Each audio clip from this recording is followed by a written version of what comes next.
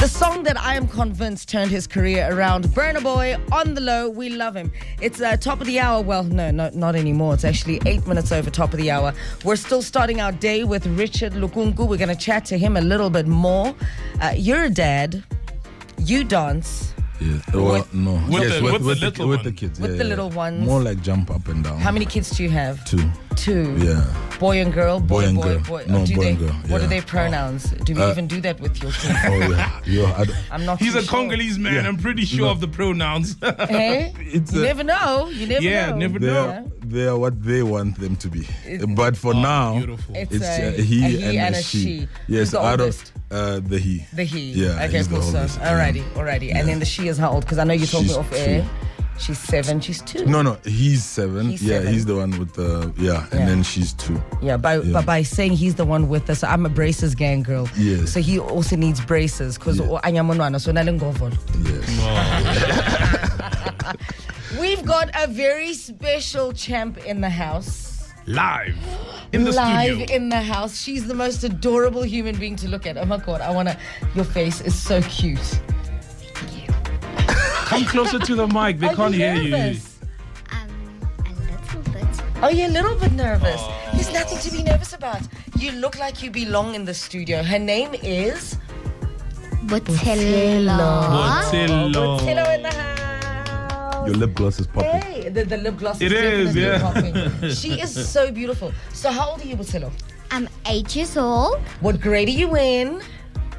2. Oh, grade 2. Oh my God. Do you do ballet? Yes. I can tell. The posture, right? Look at your posture, look at your hair. And what school are you from? Summerfield's Primary School. Summerfield's Primary School. This is fantastic. This is absolutely great. What is one of your favorite things to do outside of ballet? Yes, you Eating can say chicken it. licking. Eating chicken licking. Chicken licking. Yes, you're my kind of girl. Okay, so we're going to play this game real quickly. Have you heard us play it before listening to the radio show? Fantastic. So we've got 3 adults in the studio, 1 breakfast champ in the studio, Uncle Saul, Uncle Richard, Auntie Dineo. You've got to ask one tough question to one of us. Who are you going to choose? Auntie Dineo. She is so adorable. Alrighty, so I think you're going to have to kill the music for this one, Chris. I have a feeling little ballerina girl over here. Nah, she came prepared. She came prepared. How long have you been rehearsing this question for? Tell me the truth. How long have you been practicing the question? Yes. Did you get any practice in? Or are you going to ask it for the 9 first time? minutes. 9 minutes? 9 minutes. Oh, Yeah. good. Okay, it's a fresh one. Yeah, It's fresh you out know, the it's oven. fresh. Hit me with that question. Auntie Dineo is all ears. I have no life, but I can die. You have no life, but you can die. What the hell is that your question? That's the That's a question. tough one. I have no life, but I can die. I know where Evan Poma Boy is. She's like finding the she's answer and good getting with ready these, to yeah. tell me the answer. Okay, I have no life, but I can die. Hey. Skin has a lot of life, and it sometimes is dead when it peels, so that's not that. I have no life, but I can die. Definitely not hair follicles. Those ones are alive. Oh, yeah, true. Yeah. Can't be hair. Oh my gosh, I'm so lost. I've never been so triggered by an 8-year-old before. I have no life, but I can die. Can I get a clue, please?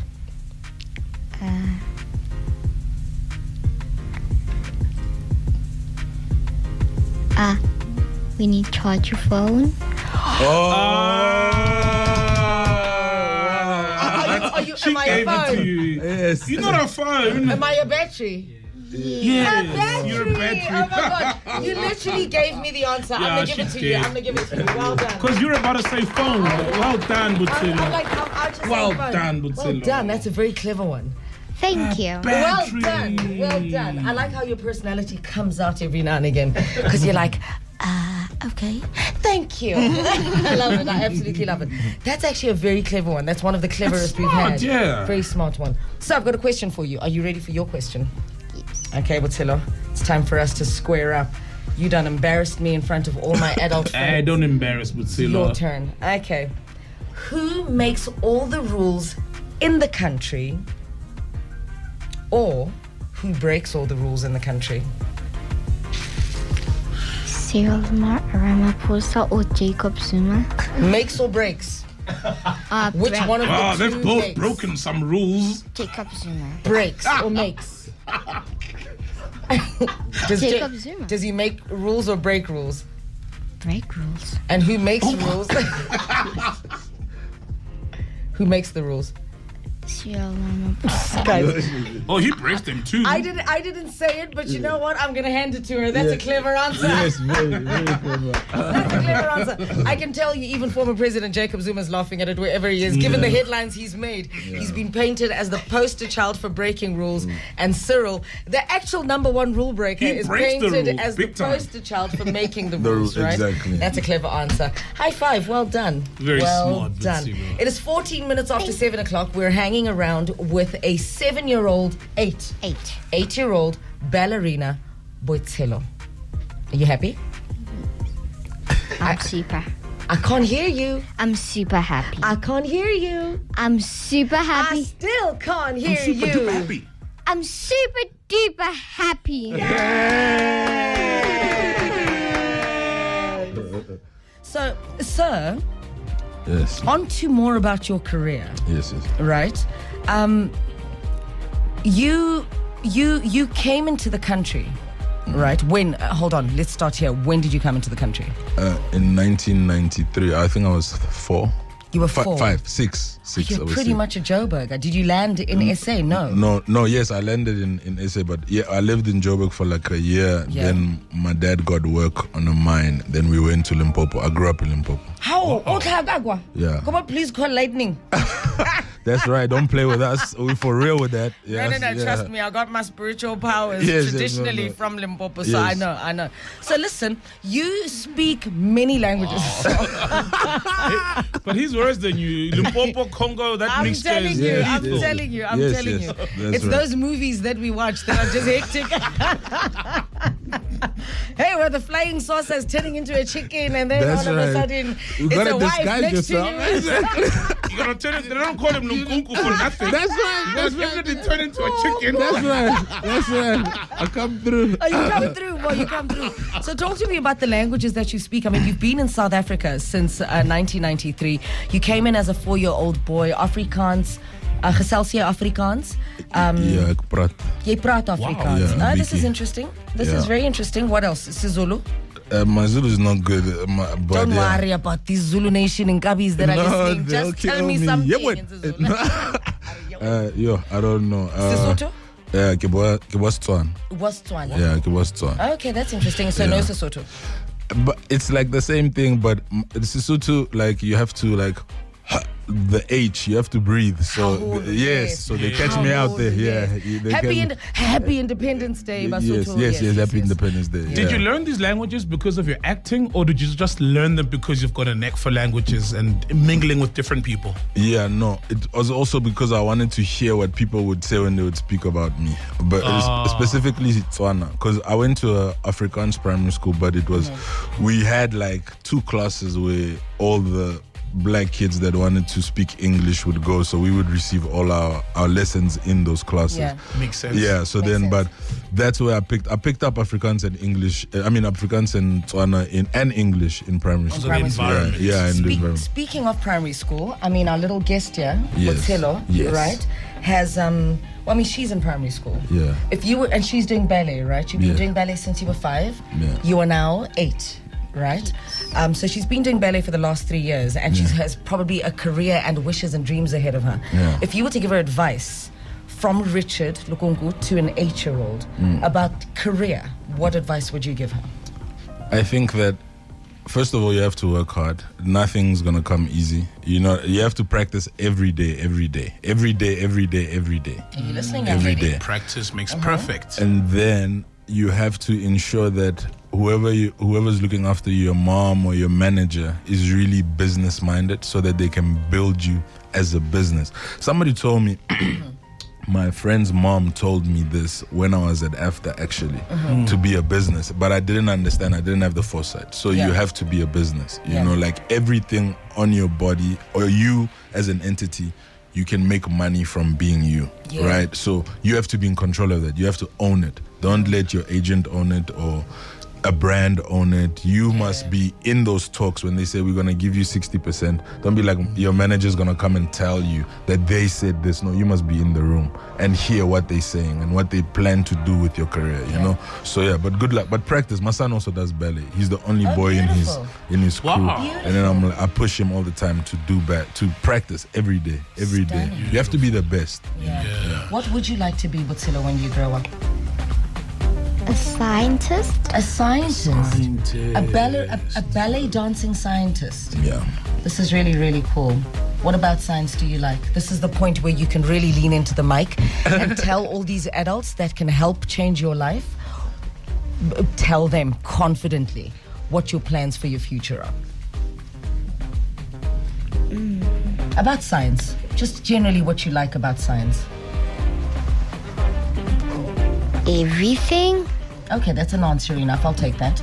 I'll take the everything. I'll take the everything that comes with the face that says, duh. What do you mean? What do you mean? Everything, of course. Yeah. Well, I like that for you. Yeah, Richard, speaking of career choices, bro, did you have strict parents? Because earlier on you said your dad wouldn't allow you to watch TV, right? And you saw Bad Boys from your white friends when you had visited. Yeah. And then also I know that you pretty much lied to them about being in film school. And now look at yourself, successful actor. How do they feel if they're still alive, your parents? How do they feel now about your career choice?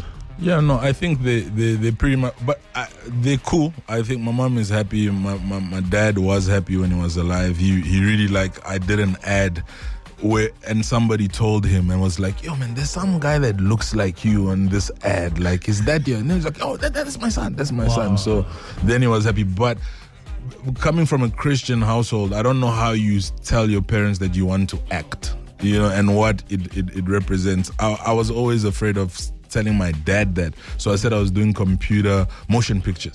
And then he asked me what was motion pictures, and I said, it's pictures that you move on a computer.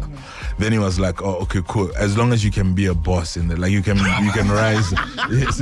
Just be the head honcho. Yes, whatever you do. Yes, that's so that you make money. You know, so you move pictures on a computer. Okay, so he thought, because I did computer science in high school, so he thought, oh, it's computer stuff. So just be, bless you, just be a boss. And I was like, all right, cool. My report came back in second year and it said writing and acting.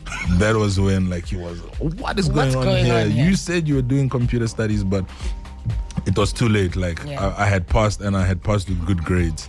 So yeah, he just like supported me. Should have told me I'm going to be an acting boss. Yeah, it was a writing boss. But even what is acting? Like, what are you on TV? You playing? Pretending what is this? to be other people for a living. Why? You don't like yourself? Hey, what's going on?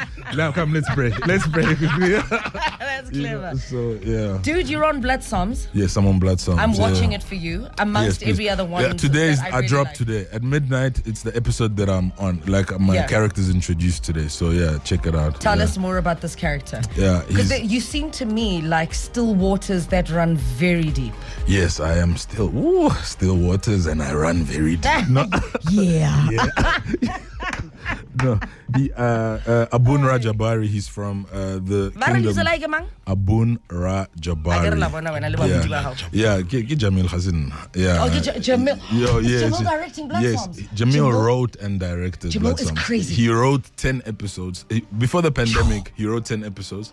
Then we went through the pandemic. When we came back after the pandemic, he had rewritten all the 10 episodes. So I must tell you, Jamil, the guy that he's talking about, is a producer, director, award-winning, you name it. Yeah, Does with he his still partner, work with his partner? Yes, he still works with his partner. Yes, they got Yellowbone Entertainment is their company. Listen, they make incredible stuff. Yes, so he's the one that wrote the script. I must say, the first time I read the script, the first page, I put it down. Yeah. Because I was like, this shit. Sorry. This is very deep. This is very nice. I apologize. Yeah. this is really Hey, dope. actually cover podcast and chill. And don't pay me, So you feel so free, yeah? I'm feeling like you make I'm so make chi, baba. Hey, la lela. So Phenduka make chi things. No, not here. I'm sorry. No, but you know what? Can I tell you? Says a lot about how comfortable you are right now. Yes, exactly. Go ahead. Yeah, I'm so sorry. But anyway, yeah, so the king is getting married, and my character, I have to come in, and there's northern territories that they have to cede back to the kingdom of Nziwe Mabwe. And but I can't seem to find the king when my character arrives, because the king is also in his own world, is losing his mind. So you have to watch, because it goes down. It really goes down.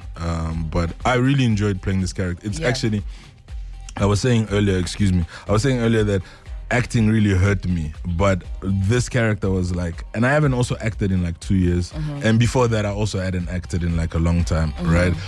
That this character really was like so fun for me. Yes, I had a lot of fun. We need to wrap up. You are the most chilled human being to have a conversation with. Thank you. Absolutely lovely. I would love, I'm always collecting people to have tequila shots with here, yes, right? please, yeah. But I would collect you. Well, not so much. I thought we were gonna. Not so much for tequila, but for gummies, though. Yes, I'd collect you for gummies. You know, I don't like. Yeah. Oh, I'd collect you for a no, gummy. I'm done. I thought I was on the podcast. Don't you? You'll get us fired. Hey. Listen, his name is Richard Lukunku. Thank you so much for being real with us. Yes, for sure. Thank you for just being chilled with us and starting your day on 959. You're absolutely good vibes and good energy. And for the amount of work, for the amount of years that you have not worked, I do pray that beyond this point, the spotlight is shone on you, and that you enter your season of being rewarded for the pain that you've poured into your acting career. Truly, I do. Thank you. Kamago, Makosi. Yeah, thank you so much. Thank you. I received It's 7:30 on the dot. Okay, so the adults are saying goodbye, and we're going to come back a little bit later and say goodbye with our 959 breakfast champ. Car 959 on the street, on the air. 7:40 on a Tuesday, and we are graced by the presence of 8-year-old Botselo. Botselo, I'm so sad to say goodbye. How are you feeling? It's time for us to say goodbye. How are you feeling? Also sad. Also sad. You sound sad. Your face also just changed and went sad. But it's okay. We don't like this. Your mom and I went to high school together. She just reminded me now. I blocked that phase of my life. I was just like, do you remember? From where? Didn't we? Shut up. I'm not trying to hear that. I'm just joking. So your mom is probably going to tinkle, tinkle, Auntie Dini, and maybe you and my daughter can go ballet play date there. What do you think? Yes. I can't hear you. Yes. I still can't hear you. Yes, please. And your wish is my command. Well, mommy and I will make it happen. Okay. Thank you so much for joining us. You breakfast champ. You go out there, inspire everyone. For all the 8-year-olds, what do you want them to know that's going to make their day today? Do you have any advice for them? Not really. Not really. We'll take that one. We can respect that. Have a good day. Goodbye. too. We love you. I love you too. Cheers, my honey. It's so sweet how shy they get, but I love them. Absolutely love them. 7:42.